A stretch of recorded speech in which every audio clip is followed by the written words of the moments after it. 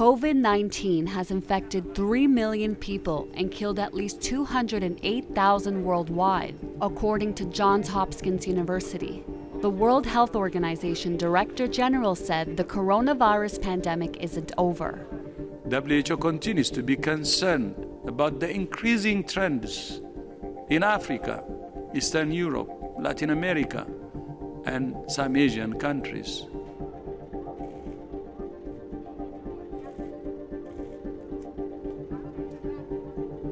Italy will allow factories and building sites to reopen from May 4th and permit limited family visits as it prepares a staged end to Europe's longest lockdown. The country's restaurants and bars will be allowed to reopen from the beginning of June, but movement between regions remains suspended. Italy has one of the highest death tolls in Europe.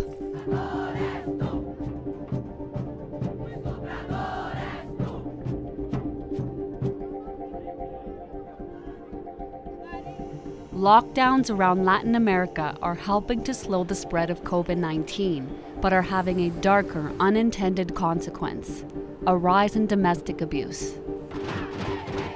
The United Nations reports rising violence in Mexico, Brazil, and Colombia, and a doubling in the number of femicides in Argentina during the quarantine.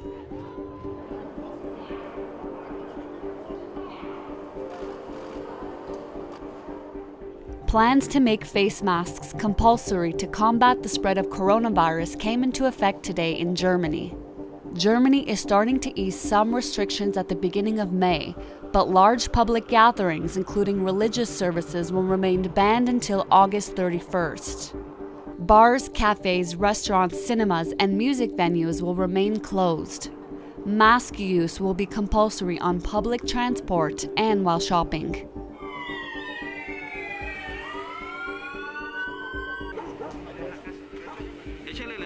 Forced to cancel her 100th birthday celebrations due to the coronavirus pandemic, Felisa Salazar's family and Colombian National Police decided to surprise her with a special party. Well, it was beautiful to have company and to see myself celebrating these 100 years. Thanks for watching. To stay up to date on the latest breaking national and international news, be sure to subscribe to our channel.